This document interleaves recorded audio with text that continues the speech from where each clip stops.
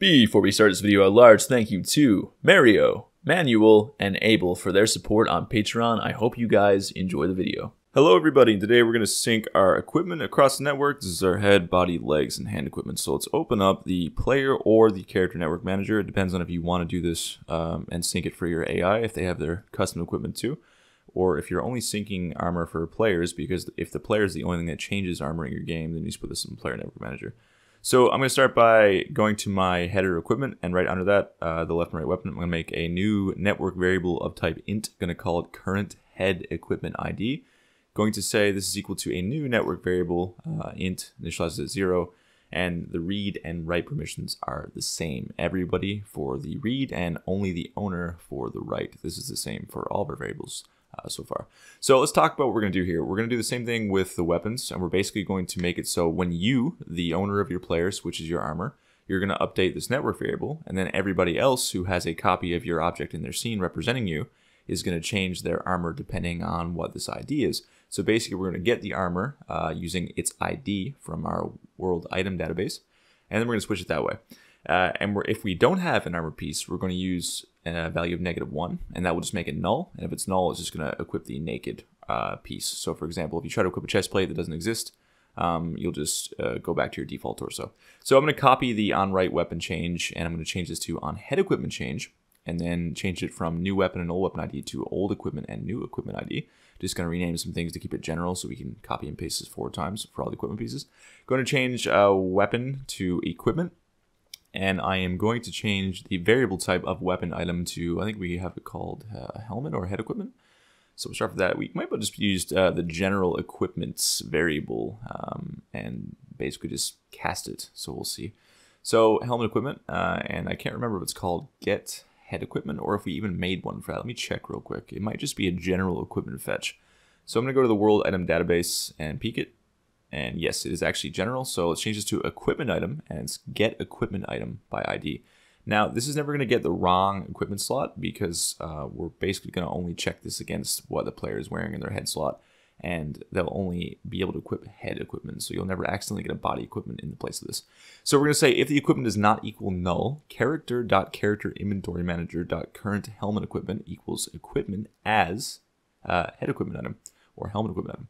And remember, we're getting this equipment item by getting the network ID and then searching for items by their ID from our world item database. Same thing we do with on saving and loading as well.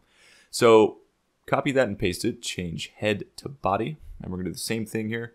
We're just going to change this from helmet equipment to body equipment. And our current head equipment in our player inventory will become current body equipment.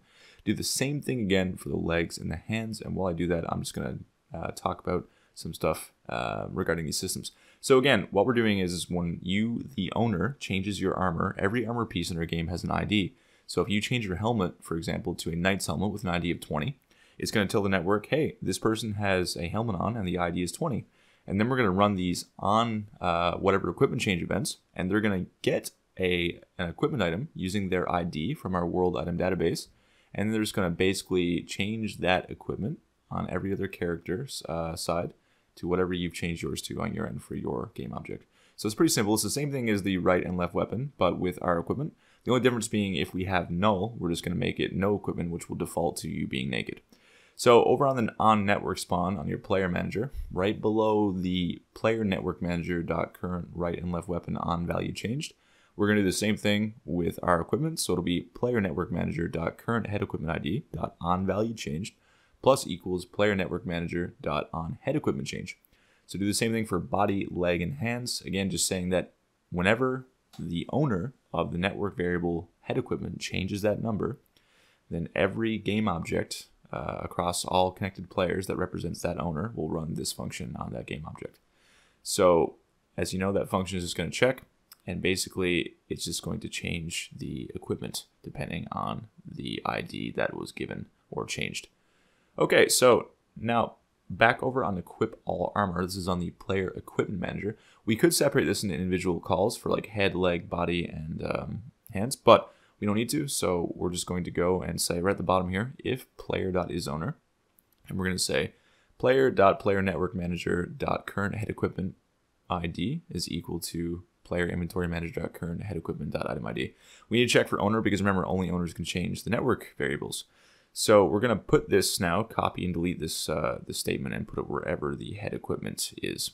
So it'll be current helmet equipment. I keep saying head equipment.item ID. All right, so let's copy and delete this and find, I think we have comments on where head equipment is. Yeah, so see hand equipment, that's not what we're after. And then there's leg, there's body, and here's the helmet equipment. So if it's not null, this is what you do. So make sure you're putting it inside the brackets or if it's not null. And if it is null, we're just going to set it to -1 because that will give us a null item when we're trying to check our database, and that'll just make it naked. So because we're never going to have an equipment item with a -1 item ID. So right here, if it is null, the current head equipment ID is -1. That will return a null on the other end and just equip nothing. Now, do the same thing for the body. Just copy and paste what you had here, but replace head with body. Make sure you're checking for owner, because if you try to change a network variable when you're not the owner, you will get an error. And you don't want that anyway. You want it so only the owner is telling everybody else what he has equipped. So basically this makes it so a person on the other end can't change your equipment if they're not you, and they're not coming from your local client ID. Okay, so this is good. Just remember, set it to -1 if there is nothing. Make sure you're putting that in the null statement. So right now, if current leg equipment is not null, set it to my current leg equipment item ID. And if it is null, the player.playerNetworkManager.current leg equipment ID is equal to -1. I know I'm moving kind of fast, guys, but this is very similar to what we did before. If you would like me to slow down, though, in these explanations, please say so in the comments. I'm just trying to find a happy medium between getting the content out and also getting enough of a description out so it's understandable. So this is going to be the same thing for the hand equipment, and we need to do a couple more things and then we're ready to test it out. So the same problem arises as before, where we also need to do it so if you join mid-game, we need to sync the equipment for every player who's joined, and also we need to make it so we're actually changing the equipment on these calls. So if the head equipment is not equal null, we're equipping that stuff in the slot. Else, we're going to say character.character inventory manager.whatever equipment slot is equal to null, and then we call player.player equipment manager.equip all armor. So first, I'm just going to fill in these null calls here. So if it does equal null, make sure you're assigning the armor slot to null. Because remember, if you get a value of -1, you're not going to find a piece of equipment using the world item database, so it will be null. And that's when you want to assign the armor slot as null also. Now, we need to go back through all these functions and call equip all armor. I can't remember if I did a character equipment manager or not. I don't think I did, because in this project, I didn't set it up with the intent of AI switching armor. So let's just see. Yes, I did not. So I'm going to copy all of these functions now and basically delete them from here and put them on the player network manager, because the player is the only person who's going to be actively switching their gear. If you want to make it so AI can switch their gear, you can just basically make a character equipment manager and do the same thing. It works the exact same way, but in Souls, only the player is switching their gear ever, to my knowledge. So we're going to keep it that way. So on the player network manager, I pasted this. Let's make a player manager variable called player, and let's override the awake, call the base awake, and then just assign our player as player equal get component player manager, because it rests on the same game object as this player network manager. And then from there, we'll replace the word character with the word player, representing our player manager variable. And then at the end of it all, we're just going to simply say player.player equipment manager.equip all armor. And as you can see, it says if we're the owner, we're returning. So we're not going to run this code on the owner again, because we've already equipped it using our player equipment manager on our end locally. So this will just run for every other person who has your game object in their scene representing you. So it just syncs your armor with whatever you've equipped locally on your end. So we're just going to say player.player equipment manager, and I've spelled that wrong. Whoops. Player equipment manager.equip all armor. And then just do the same thing at the end of every single one of these on value changed functions.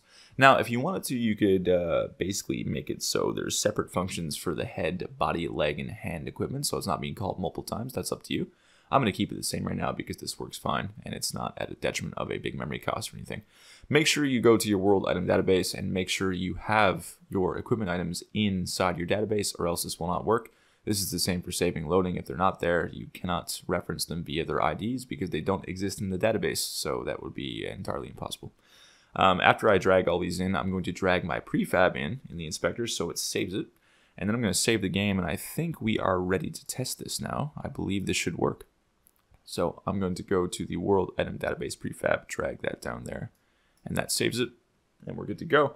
Going to save my scene, open up my other client, and I forgot. Let's go to the load other player characters when joining online. We want to say player.player.network-manager. And we want to call all of our equipment change functions. So on equipment change 0 because it doesn't matter what the previous one was. We only want the current one.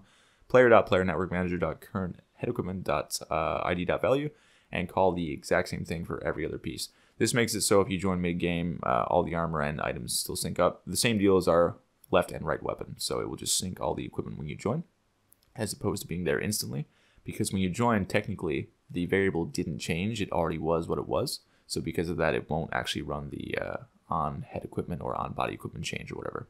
But we call this function when we join any player as a new player, so we're just syncing up every player model in the scene, syncing all their equipment.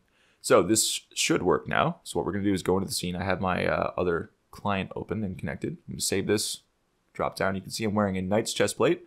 So when I join on the other client, they should be wearing no shirt, and they should see that this client is wearing a Knight's chest plate. So let's do that. So I'm running it. There I am. And yes, as you can see, I'll show you now. I'll drag this over to the screen. I am wearing nothing on this end, but they are wearing their Knight's chest plate. Even if I go to their player game object here in my scene, you'll see that in their inventory. It's this one here. It says Knight's chest plate. So that is working as intended. Now, guys, syncing like anything really from rings and whatever else is much the same. So again, I can cover other items like ring items if you want, but it's identical.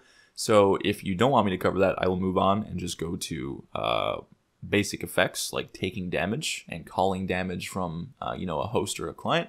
That will be the plan for the next video. If you would like to see me cover anything else instead before that, let me know. But if not, we're going to start moving on to things like actual effects and events, syncing if AI is dead or alive in the scene when you join, all that good stuff.